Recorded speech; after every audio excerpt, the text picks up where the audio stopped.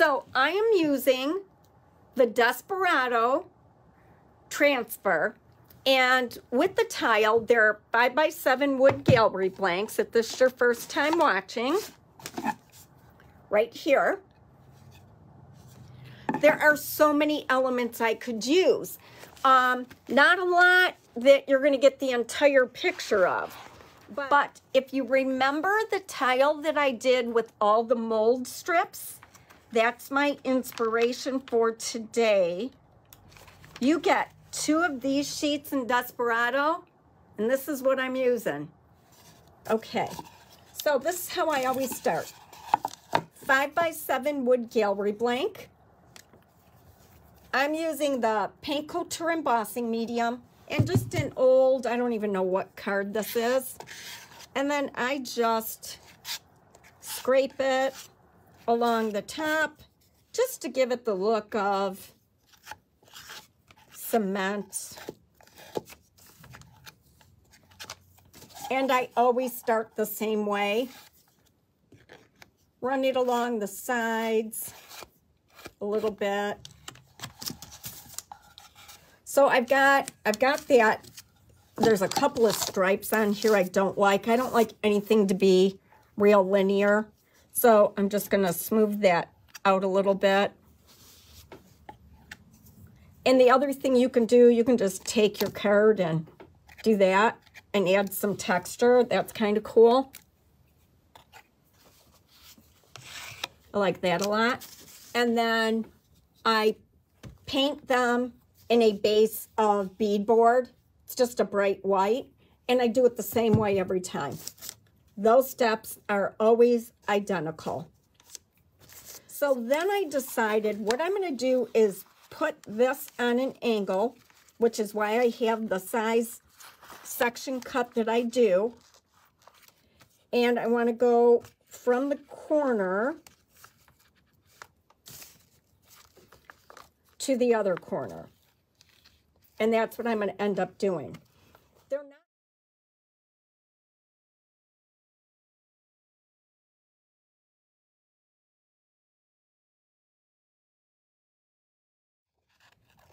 So I'm going to remove the paper backing. It's had plenty of time to cool off. And now you get to see really well what the design's going to be. And I can look and see what the angle's going to be. I don't want any of the molds to go corner to corner. So just like when I did the trimmings mold, I paid attention to that. So I think that's going to be it right there. So get it on here. I don't want this to overlap my sides at all because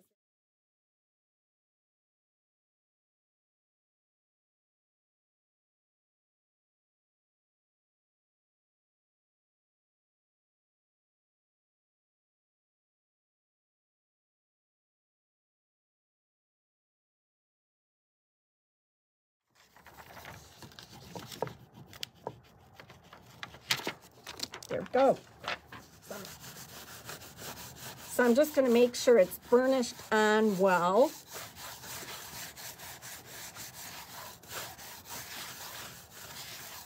And that's really cool for sure, but I want to add some molds. So these are all from Classic Elements.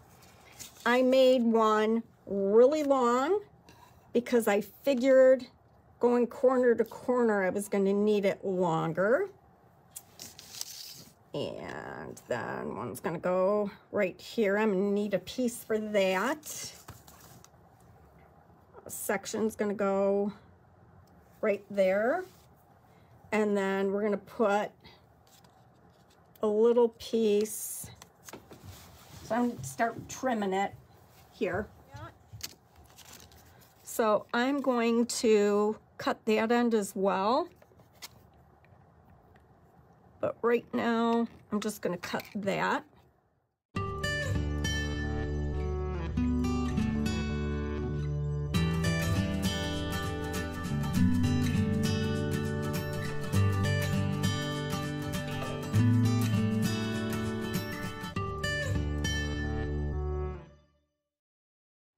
The other thing that I think would be cool would be to add,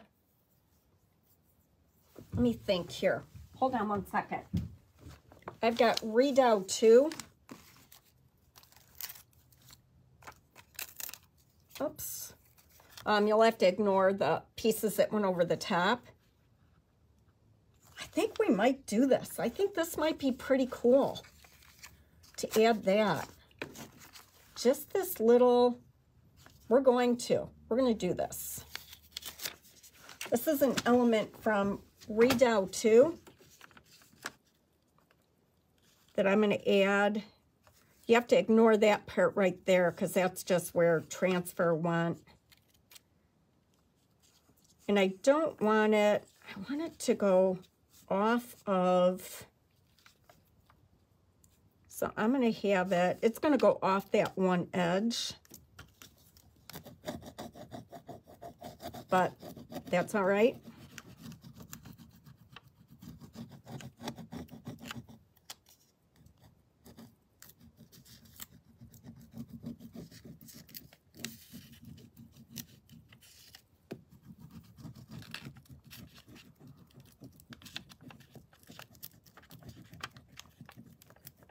Going transfer over transfer is harder than you would think. I mean, they stick, but they need a little bit of persuading.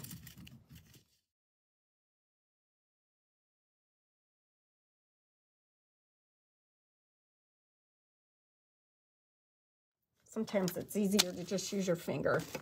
Let me cut this. See if I can cut this. There we go.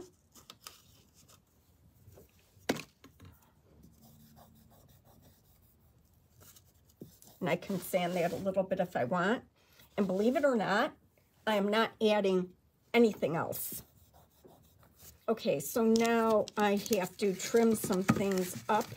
Let me go back here.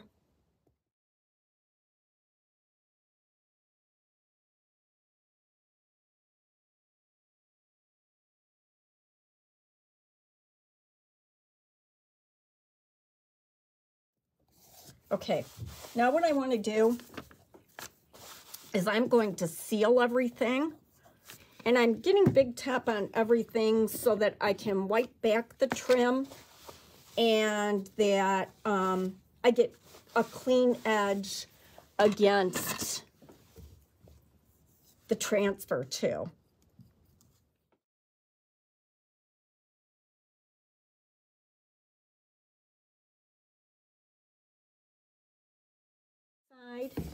This has to dry. I'm going to hit it with my heat gun.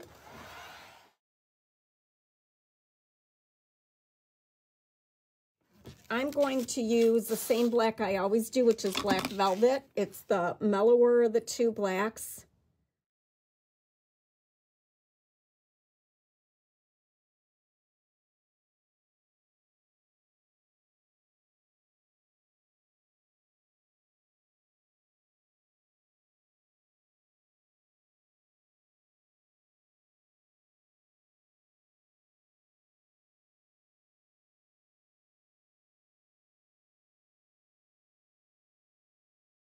Now I'm going to paint even though I would really want to use a much bigger brush for this.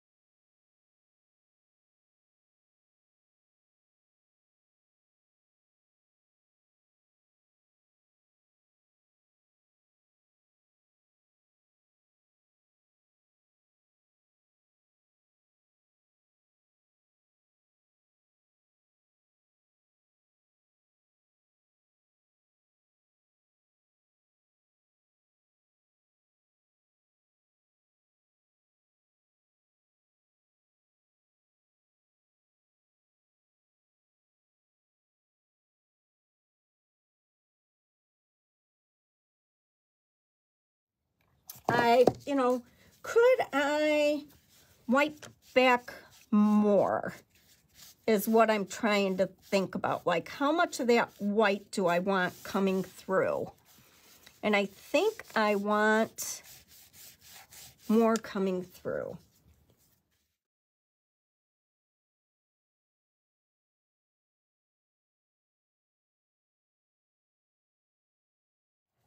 Oh, I'm really starting to think here about Dark and Decrepit. It's only paint, right? Okay. Here's D&D. And I'm warming this up a little bit. I said I wasn't going to.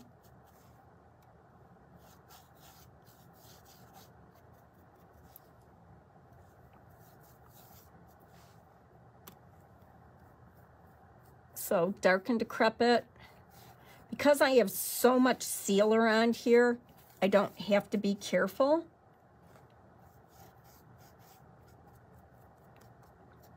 Get some down there.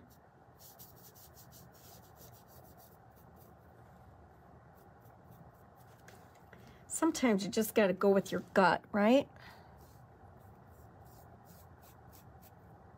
Get this corner, this edge.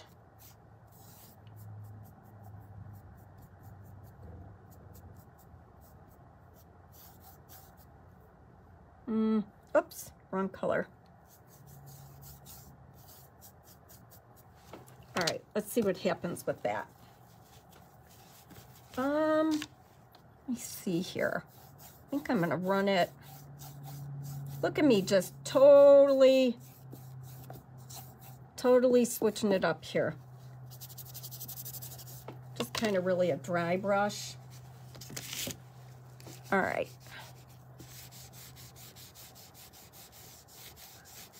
Pulling it off the centers mostly, leaving it a little bit heavier around the outside.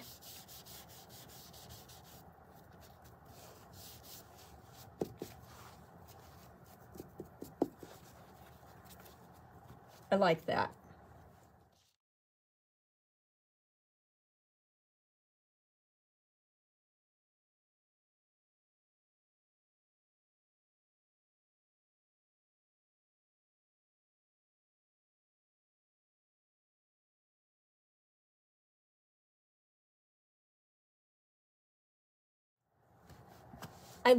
I think it made such a difference, you guys, and I'm really shocked, I gotta tell ya. So here's the black chiffon now.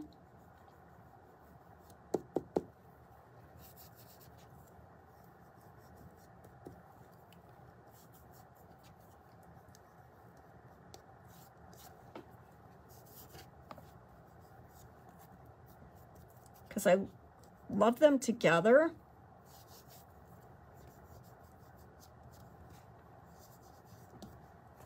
And you know, I can't resist to finger paint.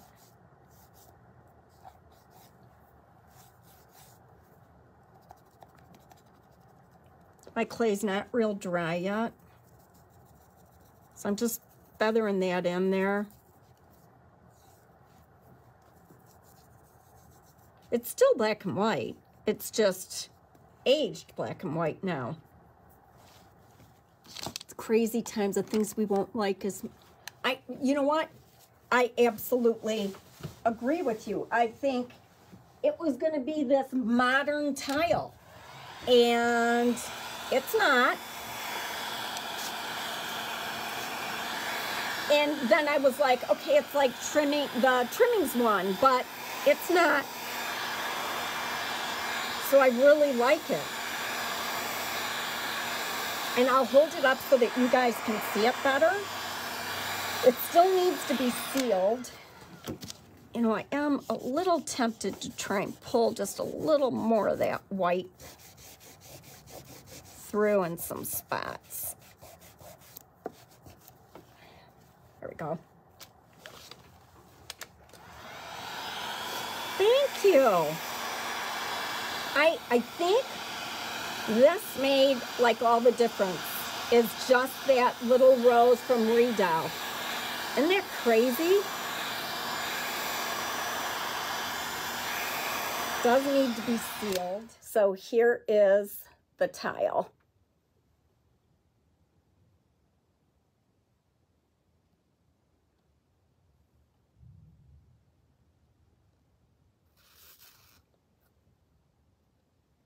That's it. Thanks you guys for being here. I appreciate you. Crazy, right? Totally different direction.